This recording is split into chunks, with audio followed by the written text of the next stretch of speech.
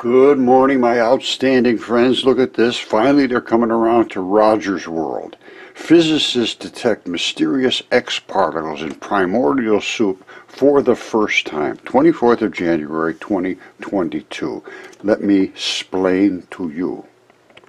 All right, they've been on the ropes now for like 5 years. I've been showing these particles, which are what they would call a tetraquark. They've always said protons, neutrons are made up of 3 quarks. Absolutely wrong. Physicists believe X particles may be made of 4. Exactly. They're tightly bound particles called tetraquarks, a new kind of loosely bound particle made from 2 mesons, each of which contain 2 quarks. If it's former, because they're just lost. They have no clue what to say whatsoever now. And they're trying to hide from the fact that I have discovered this tetraquark. All right, so don't forget, physicists believe that X particles may be made of 4 tightly bound particles known as a tetraquark. That is correct. And here's what it looks sort of like in a picture drawn by somebody. I can see why they're so upset. These are the tetraquarks right here. We created these in our particle accelerator, only it didn't cost billions of dollars and take many, many years. This is our particle acceleration. If you can't see that's accelerating, you got an issue with your eyeballs. And this is where we have our collision. They go this way and that way and hit them head on. We didn't have to do that. We forced them through a venturi that crushed them. We can create our tetraquarks in blue or green or red. Doesn't matter. They're all the same. They are photons. They travel at different spins. Okay, not only did we get the tetraquarks, which are the 4 banger particles, and 2 of them are hot particles, and 2 of them are just cold bashers. These are the dark matter. This is the dark matter, this is dark matter, muons.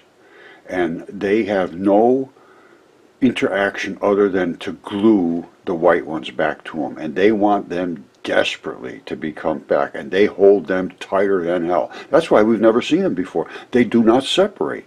The white particles completely surround the dark matter in matter. In light, we can see them in this configuration.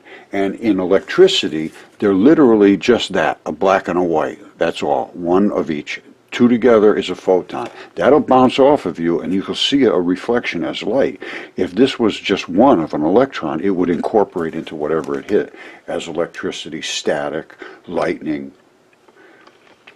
Not only did I show you the 4 particles together, the tetraquark, we could separate them and create sterile muons and electron showers. Precisely what Fermilab is trying to do. And I've been trying to communicate with them for years, and they refuse to because they say I'm not peer-reviewed. I said, will you peer-review me and look at my evidence? They said, no, we won't because you're not peer-reviewed. And I tell you what, I can't be heard in any of these places. I've been shut off. I am blocked in every academic arena, in every scientific area, because I come with evidence that overrides their evidence, and they cannot stand that heat. That to me is disgrace. All right, one just final last thing. A little bit of credibility, and get yourself educated for free. Coursera, absolutely free. And they will categorize everything that you want to learn, and they'll recommend. All this stuff is free. Semiconductors, quantum optics, robotics, programming on the internet. And these are the things they think I'm interested in. I'm not interested in all these things, but most of them I am. But particle accelerators, electrodynamics, particle acceleration, all the black holes, these are the kind of things that I study. And they know what you study. I don't know how they figure it out, but and this is what you need to do. Here, see this here? You're not going to get a degree. You won't get a piece of paper that says, oh, I did this stuff. But if you put it in a book, that's better than a degree. You go in and say, look, I did all this stuff. I did all this stuff myself. What do you want to see? Let's talk. What is it that you need from me? And I will see if I can fulfill your expectations. Then you'll get your job. You don't need a piece of paper from somebody who says you came to class every day and you repeated what you were told, because what you were told very likely was not true. The new electron flood theory changes literally everything. And it's not new, it's 50 years old. They wouldn't accept it then, and they still don't accept it now. And now I have the proof. It's time to change the whole dynamic now.